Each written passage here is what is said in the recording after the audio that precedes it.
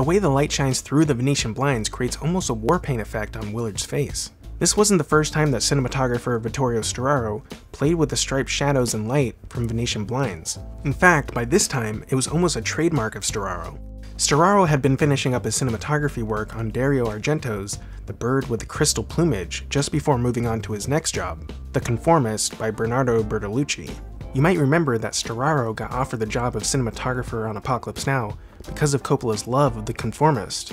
Well, due to scheduling, Storaro went straight from The Bird with the Crystal Plumage to The Conformist and had very little time to prepare. He met with Bertolucci less than a week before filming would begin. Storaro saw some Venetian blinds and immediately had the idea to use the striping effect of the light coming through the blinds for a scene they were preparing. I said, Bernardo, let's creating a kind of cage around this character. Let's use the light in so sharp way that there is no any embrace, no any harmony between light and shadows.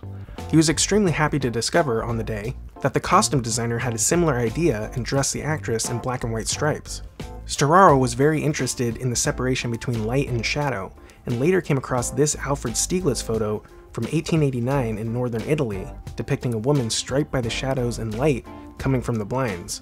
He would later revisit an old short film that he had worked on, in which he had forgotten that he had also used the striping effect of Venetian blinds. They had a soundstage and he had a student grip take all the stage lights down from overhead and place lights on the other side of the set's window. In Storaro's mind, the light represents one thing and the dark represents the opposite, and with the blinds, we get a strong sense of the conflict and separation between these two things. The Conformist is about a man's struggles with being swept up by fascism. He tries to conform, but there is a conflict within himself. This conflict is represented by the separation of light and shadow, reality, and the artifice created by fascism. Amore. Storaro said that Bertolucci would express each scene in the proper conscious way, but not completely. There was always some part that was suggested or symbolic or hiding in the shadows. This likely encouraged Storaro when heightening reality for Apocalypse Now. Here we can already see the conflict between light and shadow as representing this conflict in Willard.